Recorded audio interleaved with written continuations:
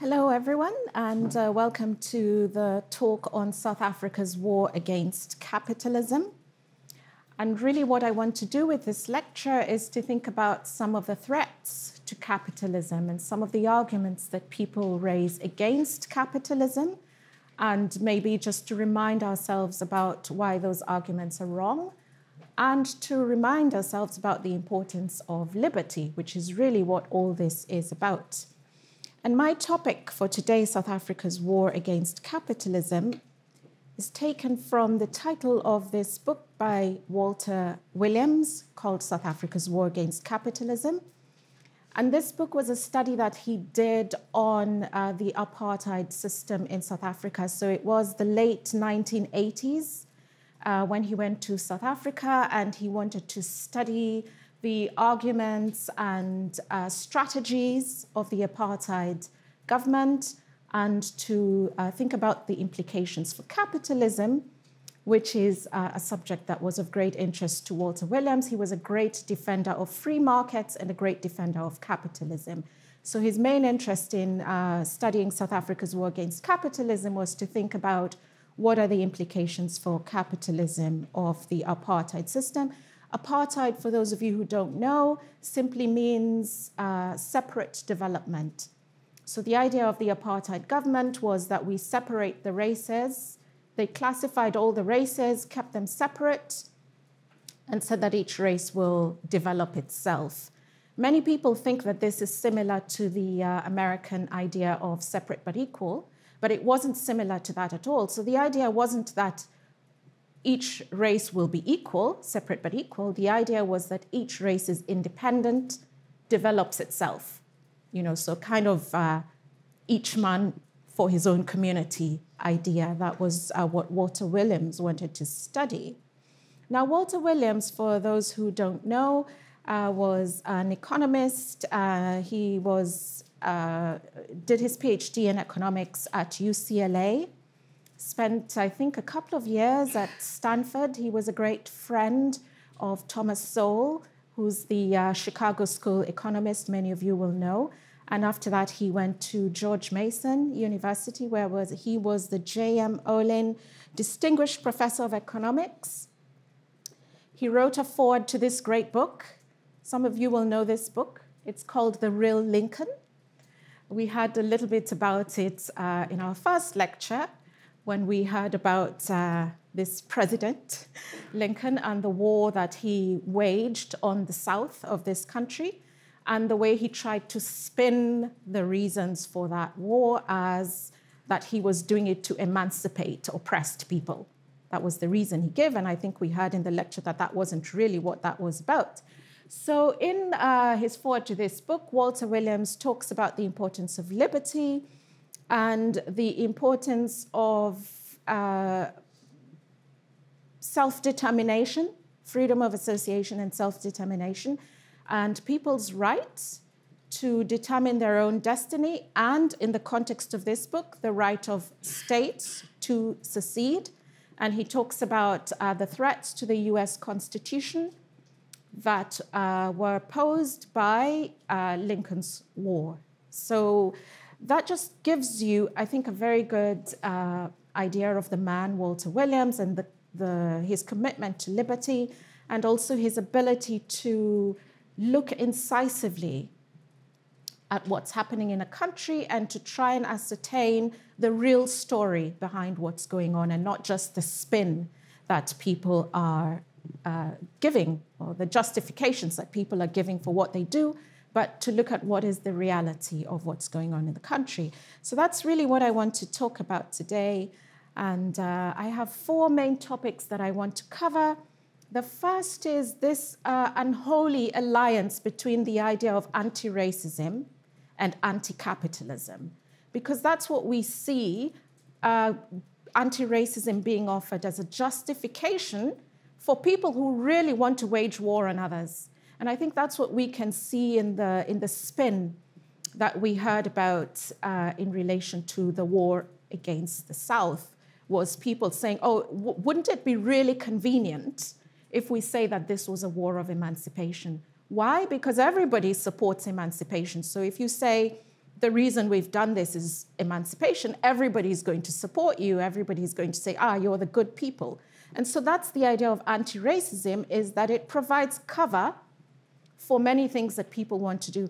Now, Walter Williams, interesting enough, really was against racism. He actually really was. When he spent time in the army, he was, constantly writing letters to his superiors, telling them why segregating people in the army was wrong. Right? He made them so fed up with his constant letter writing that they invited him to please leave the army. Stop sending them constant letters. So he really was against racism. What he didn't like was people saying that what they're doing is anti-racism as cover for whatever else it was that they happened to be doing. And Marxists and communists are notorious for this, as we shall see in a moment. So what they really are is against capitalism, although they present that as a war against racism. So I just want to show some of those links because we see them doing the same even today.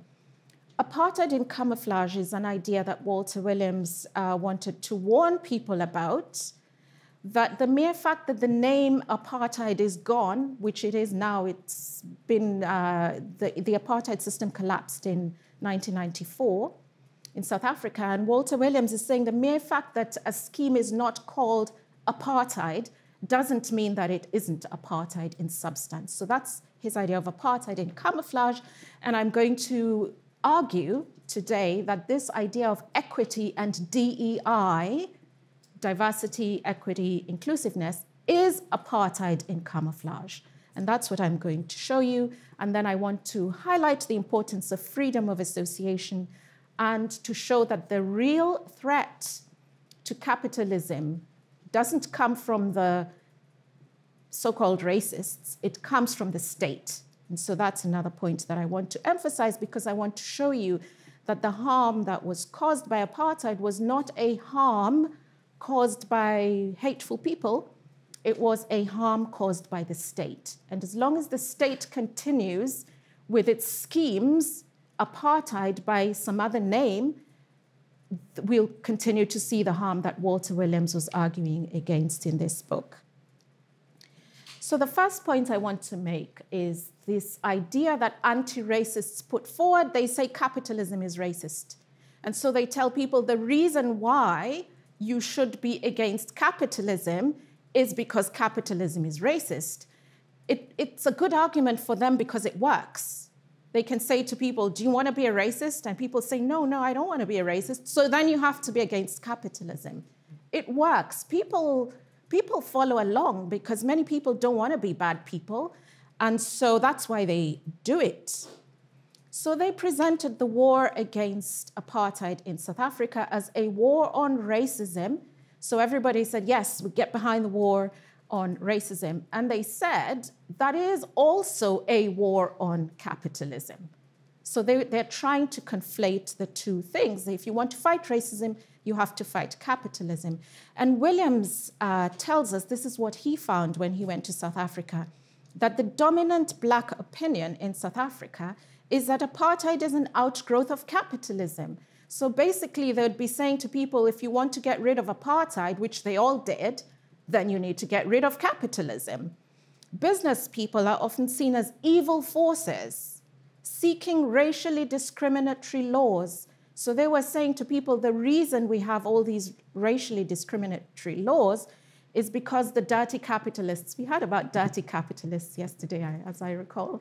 They'll be saying the dirty capitalists want the racially discriminatory laws. That's why we've got these laws, which is not true, of course. And they said that the reason they do this is because they want to introduce economic exploitation of non-Europeans. And so in the eyes of many Black Africans and their benefactors in Europe, the United States, and elsewhere, these are the liberals of the West who always support anti-capitalist movements. They said we need to promote socialist goals. And the reason they said we need to promote socialist goals is to end racism. So they promoted state ownership, income redistribution, and they said the reason they're doing this is to bring about a more just society have the state controlling everything, and that way you can defeat racism. And so that's the argument they presented to the West. Now, an interesting question is to ask, why would countries like the United States that are known to be capitalist, why would they be supporting movements that say we're socialist, we want state ownership? So here's the paradox. The US President, Harry Truman, who was the president at the time that the Afrikaner nationalists came to power, felt that he needed to support them because they were fighting the communists. So think about this for a minute. So for those of you who don't know, the Afrikaner nationalists were the white minority South Africans. After the Second World War, they said the only way to defend ourselves, because they're only a small minority, numerically small minority, is to take control of the state and make sure that the state will protect us. So that was their primary reason why they implemented apartheid. So this is the paradox, that the US supported them because they were fighting against communists. And when I say fighting against communists, I mean that literally. They took up arms to fight mercenaries who were being funded by the Soviet Union at the time, trying to spread communism in Africa. So it was an actual war against communists, and the US supported them because they were fighting the communists, right? So they said, well, we don't know if these people are anti-racist or racist, but we're supporting them because they're fighting the communists. So despite supporting civil rights within the United States, the Truman administration thought that the nationalist government in South Africa would be their ally against the Soviet Union and to help them to fight against the Soviet Union. So there was just one problem with this idea of supporting anti-racism, which actually was quite controversial in the United States. Some of you may know that eventually the West imposed economic sanctions on South Africa. That's because the Soviet Union collapsed and they decided we have no excuse anymore to say no to opposing the apartheid regime in South Africa, which was said to be a racist regime. So they said, well, okay, what's our reason for not sanctioning them now that the communist threat has receded? So that was the argument. And the Black caucus in Congress had a big push to impose economic sanctions on South Africa. President Ronald Reagan was the president at the time, and Margaret Thatcher was the Prime Minister of the United Kingdom at the time, and the two of them were great friends, and they were strong defenders of capitalism as they understood it to be. Mrs. Thatcher used to carry a copy of Hayek's The Road to Serfdom in her bag around with her. We're not sure whether she ever read it or understood it, because she was more of a neocon. But anyway, she carried the book in her bag, and that's the way that she and President Reagan understood themselves. And so they did not want to fight the apartheid regime, because the apartheid regime, they thought, supporting them, they thought was better than supporting the commies. So here's the problem, as you can see. For those who don't know, the man standing there in the middle is Nelson Mandela, the great anti-apartheid hero, with his fist up, standing in front of, for those of you who don't know, that's the communist, the Marxist hammer and sickle. Next to him is his wife, Mrs. Mandela, his wife at the time, Mrs. Mandela, who was also a militant communist. When I say militant, I mean that Mrs. Thatcher regarded her as a terrorist, which is why she didn't want to support them. And standing next to them is their lawyer, Joe Slovo, who was also, coincidentally, at least the New York Times said it was coincidence, he was coincidentally one of the leaders of the South African Communist Party. So these are real commies, as I think most people can tell. But the New York Times ran this thing where they said, oh, they're not really communist, they're just communist adjacent. You know, the New York Times said, you know, Mandela is not a communist, he's just loyal to his friends, and his friends happen to be communists.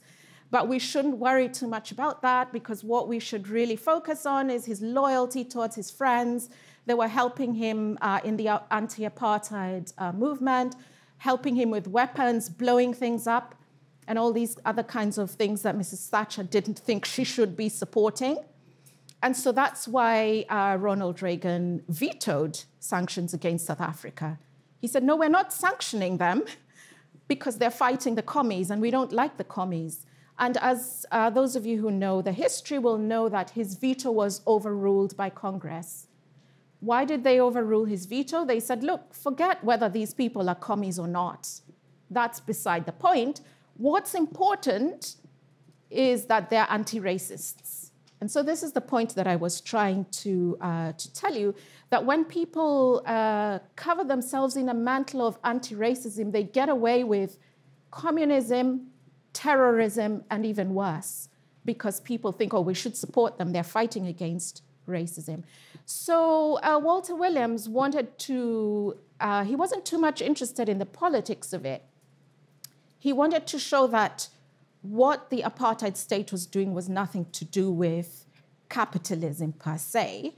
And he had another goal, which was to show that capitalism, far from being the enemy, was the reason that the apartheid system was dismantling.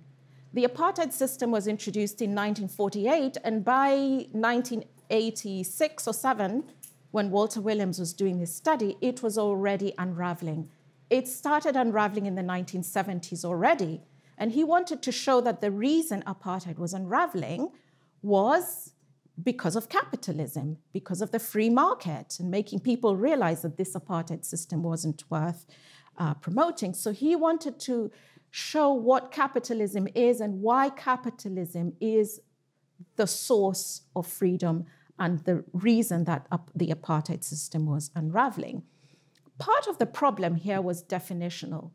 When people say capitalism is racist, partly it's because they don't know what capitalism is. And that's why I think it's really important for you from the lectures that you heard yesterday from Dr. Rittenauer was telling you what capitalism is, what capital goods are. When you understand what capitalism is, nobody can fool you by telling you, oh, this person's been really nasty to me, and that's capitalism.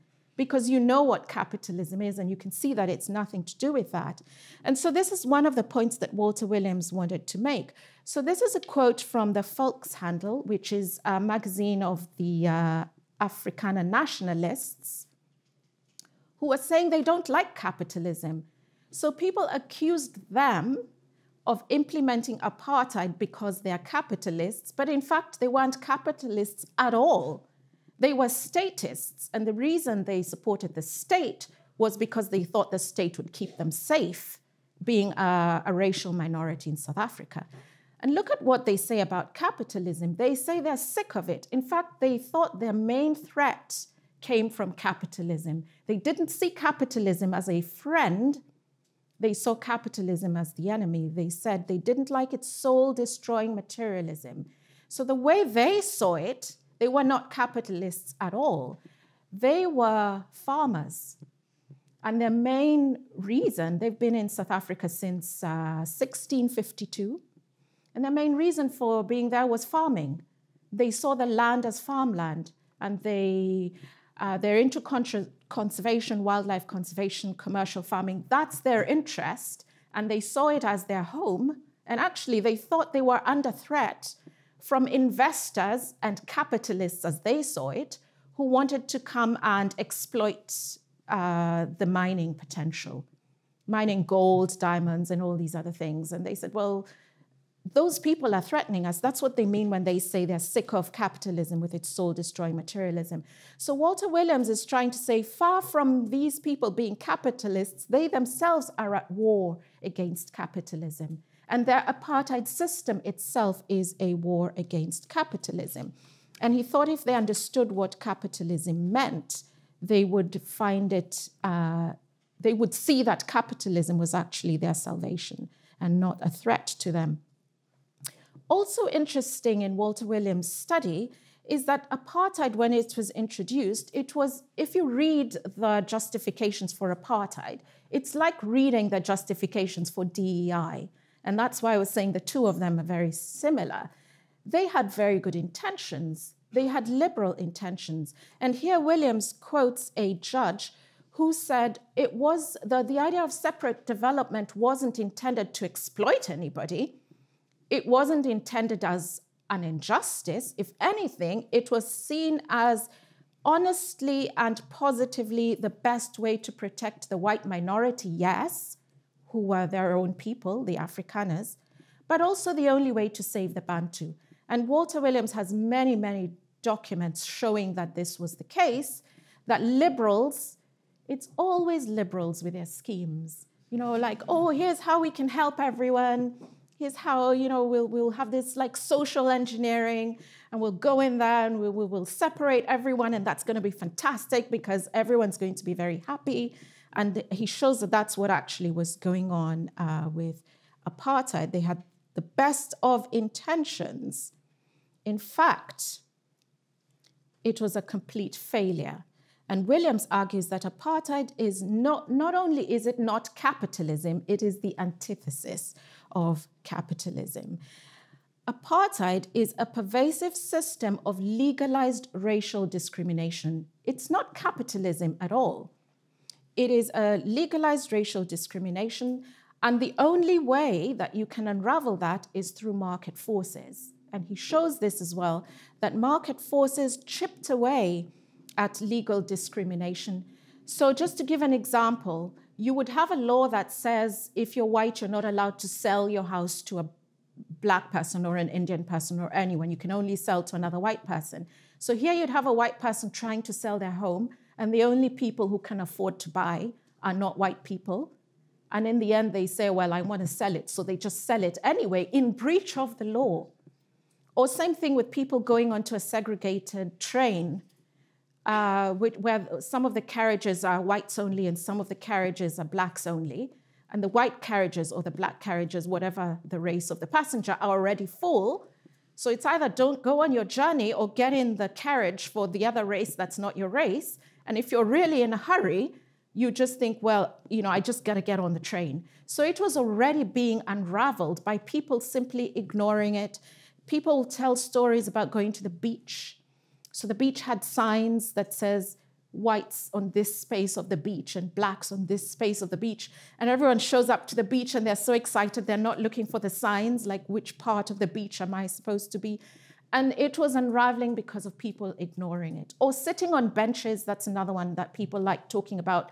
The bench says whites only or blacks only or whatever it says, and you're tired, so you sit without thinking which bench, whose bench is this I'm sitting on. So that was the idea, and you can see this also reflected in William Hutt's work. So William Hutt was a British South African who was at the University of Cape Town for many years, and he also said the same thing, that the free market is colorblind and race blind, and as long as you're supporting the free market, nobody has time to worry about enforcing these rules of apartheid. It's important to remember that enforcing apartheid rules was extremely expensive, costly, and time-consuming. So just imagine something like a church. You're allowed to have any race come to your church, and you're allowed to have events for the people who come to your church, but you're not allowed to have, you were not allowed in the apartheid era to have black and white people in the same room. So you would have to have an event and then have different rooms for people who are attending the same event. And so it was under huge pressure because you didn't have enough police to go to all the churches on a Sunday to make sure nobody's mixing in the same room. So it comes under huge logistical pressure, and that's what William Hutt is saying there. And so one of the aims of Walter Williams was to show how liberty unravels apartheid.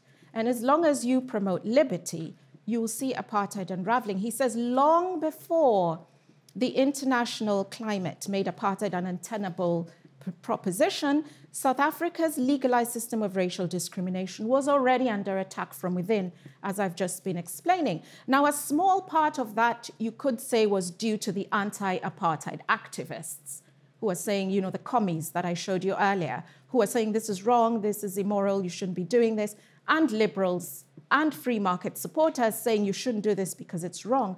But a much larger part of the battle was waged not out of good motives or altruism or moral, you know, to be decent or the brotherhood of man, but on economic grounds, where the stakes were profits and losses. People who were, just to give another example, employers who were told they can only hire white people in their workplace, they needed people to do the work. So in the end, they'll say, we don't care about the rules, we'll hire whoever can do the work.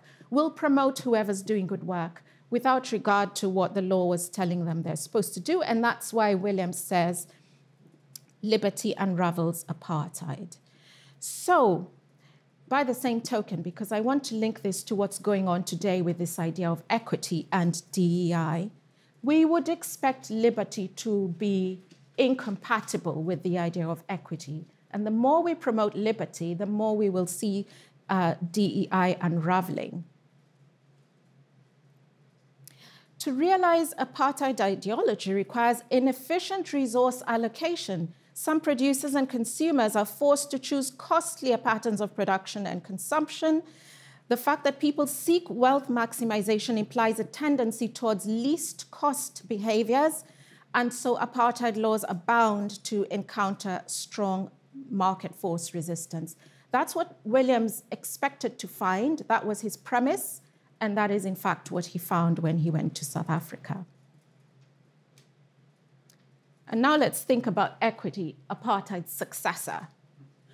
Despite castigating race discrimination as capitalism, as they did in South Africa when they said, let's get rid of apartheid because it's capitalism, the same people, the same opponents of apartheid, who are self-confessed supporters of communism, I showed you them earlier, you know, standing under the hammer and sickle.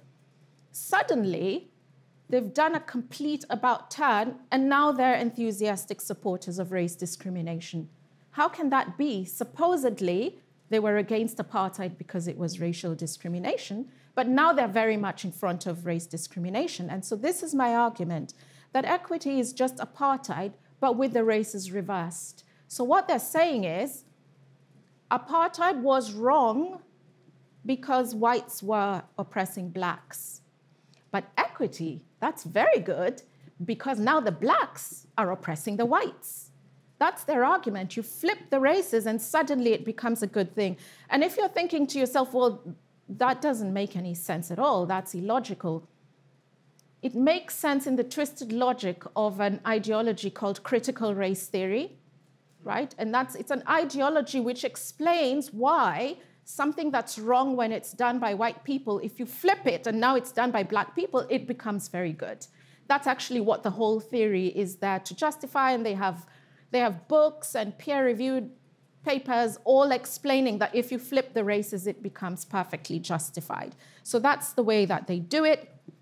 And Williams wanted to show that apartheid is not capitalism. That'll be obvious to you because you know what capitalism is. But he also wanted to show that capitalism erodes racism. And he was against apartheid in all its forms, including apartheid in camouflage.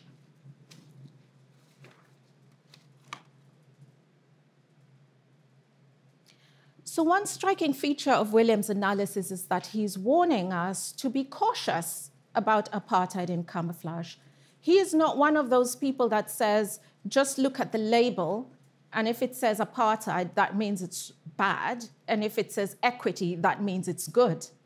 It's exactly the same thing. It is apartheid in camouflage, and he warns that we should be on the lookout for a pervasive system of legalized racial discrimination by whatever name called. You know, commies are very good at giving good labels to their schemes. So they'll have a pervasive system of legalized racial discrimination and call it social justice. And then you'll say, oh, social justice, so that's great because I support that. And Williams is saying, well, look at the content. Look at what it is that they're imposing. And if it's a system of legalized racial discrimination, it's wrong.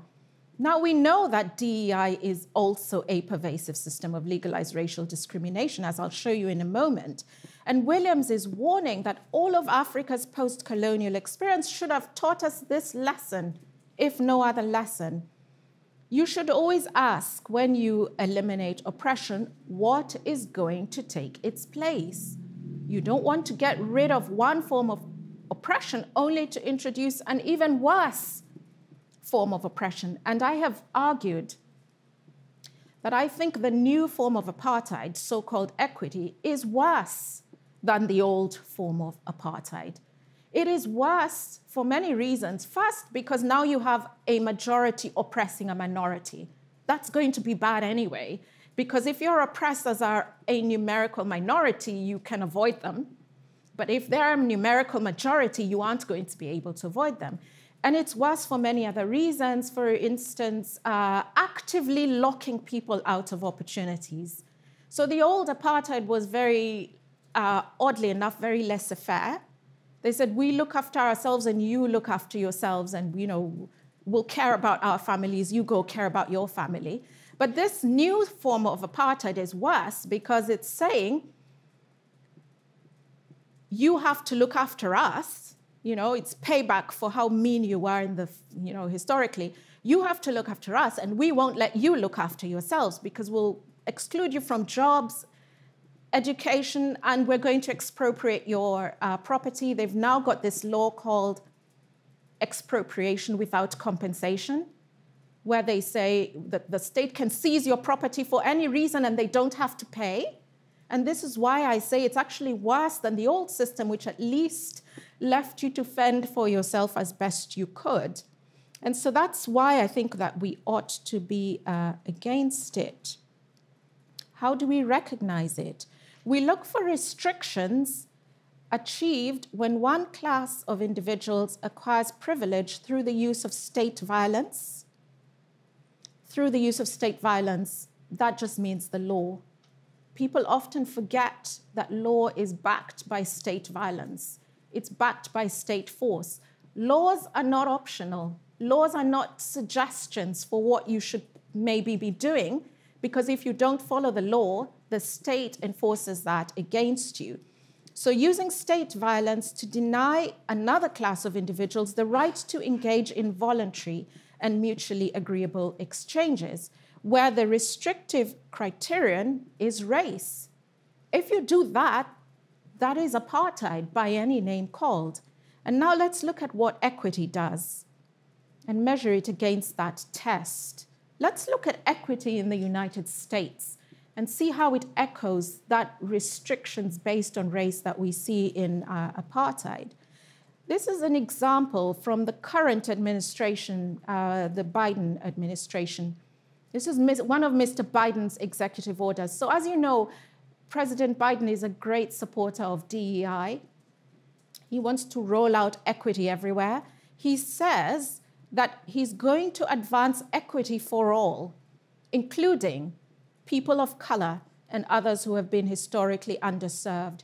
If you are not a person of color, and you can't show you've been historically underserved, marginalized, adversely affected by persistent poverty, inequality, this policy isn't supporting you. So that's what he's saying. He's affirmatively advancing what he calls equity, civil rights, racial justice, and equal opportunity. Now look at those words that I put in bold type, because I want to suggest to you that you should not be beguiled by words. Oh, they've called it equal opportunities. Oh, that's great. That means it's good because I'm in favor of equal opportunities. That's what I'm trying to warn you against. You have to look at the substance of what is being done. Don't just say, oh, they've called it racial justice and therefore it's good, but look at what is being done.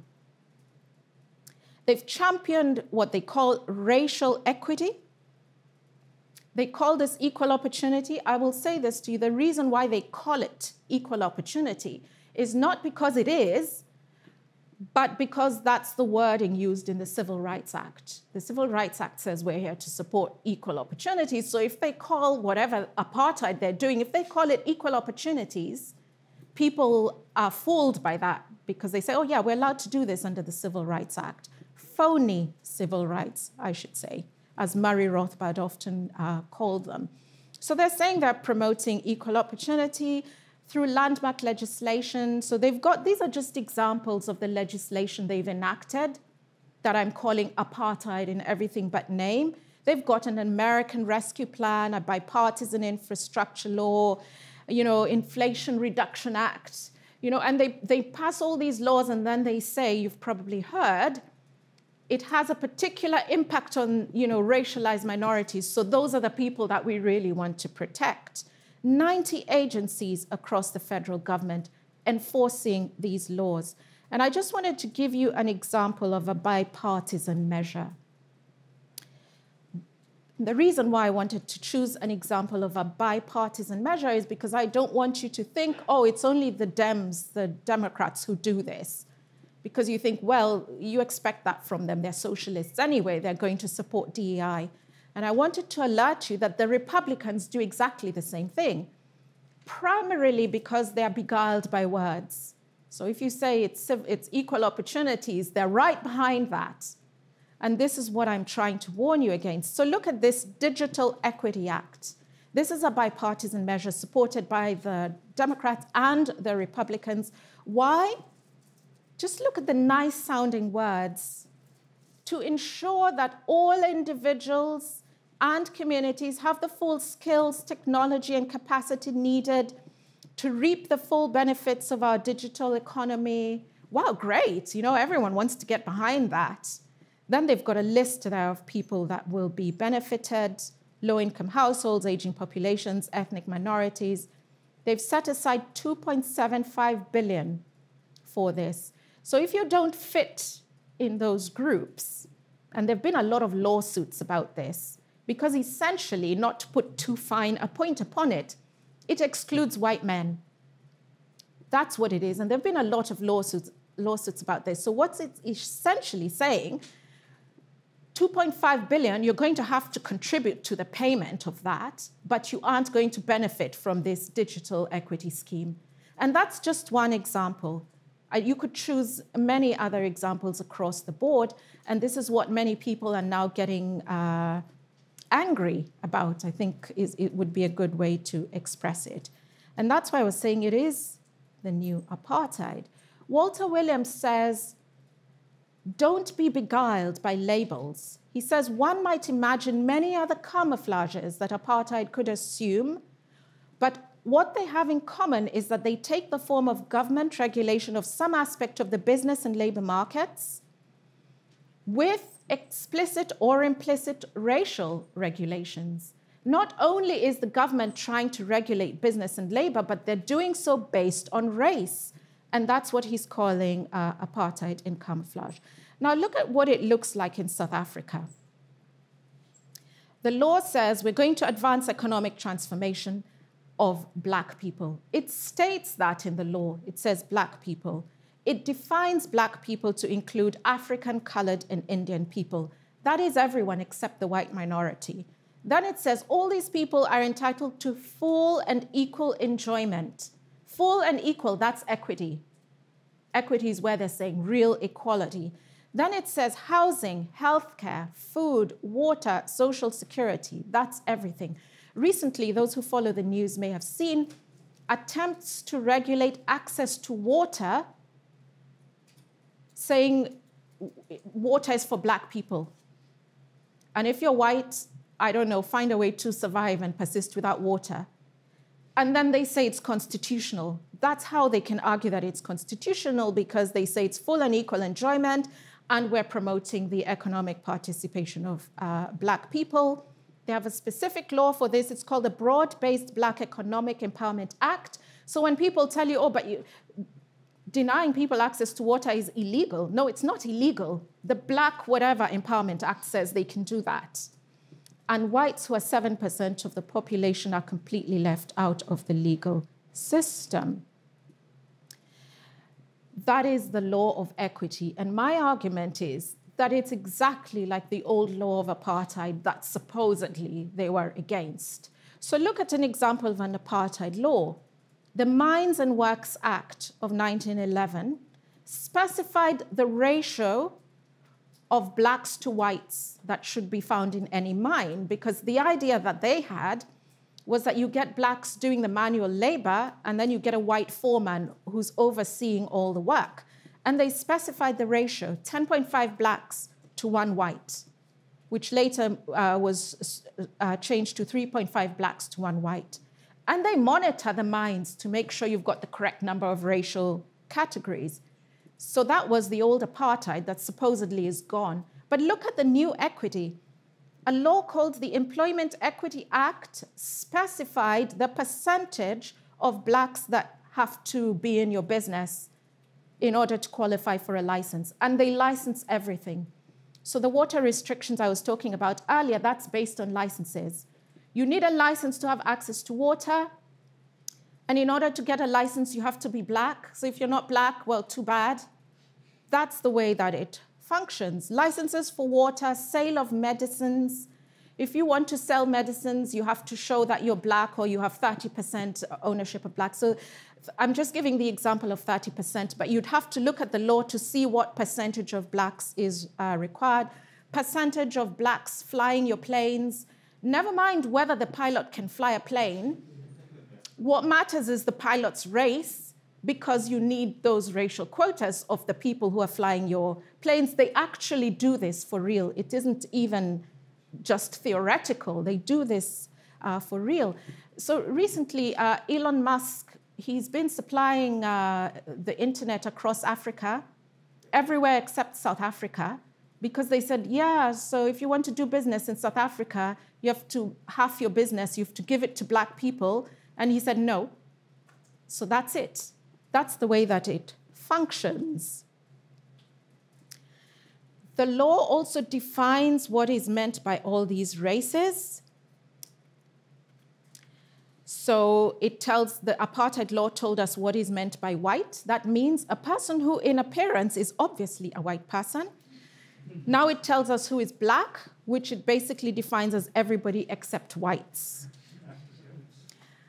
And Williams's point is that this is wrong. Stop trying to regulate how the races are mixing. In any society, people should have the right to associate with whom they will, and that's the point that William Hutt is making there.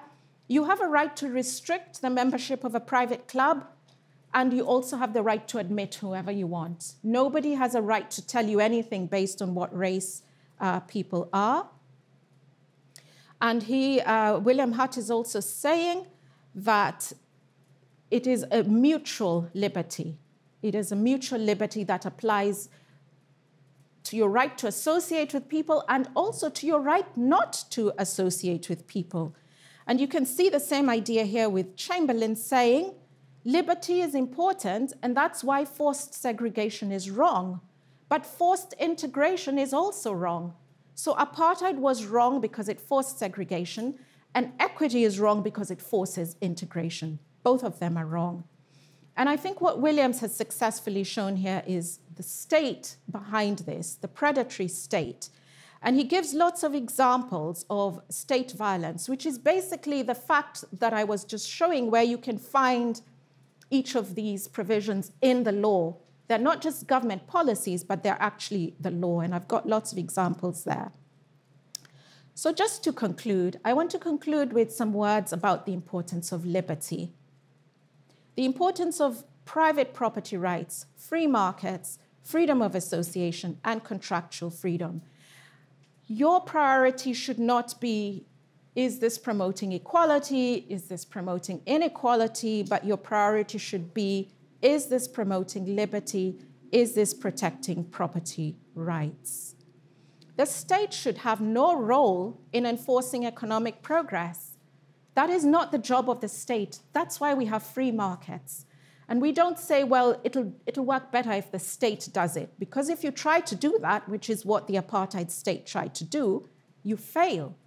And we saw that failure. It was epic. And the same applies to enforcing diversity, equity, and inclusiveness. It is wrong for the same reasons that apartheid was wrong. And I just want to finish with the words of Murray Rothbard, because I think sometimes it's easy to get lost in the weeds and the details and to forget why we're here and to forget what this is all about. And we forget why we support free markets. We forget why we support capitalism. We don't support free markets just because they can make us wealthy, although they can, but that's not the reason why we support free markets.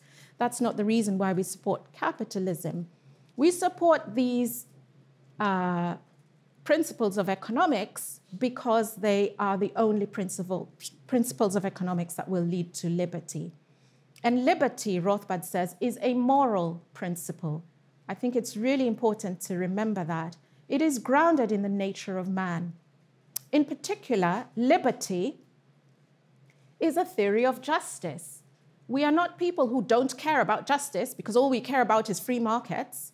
We support free markets because liberty is a theory of justice, and this is the only way to promote justice and to promote the abolition of aggressive violence in the affairs of men. Aggressive violence, whether it's trying to force people apart, as apartheid did, or whether it's trying to force people together, as equity does. Thank you.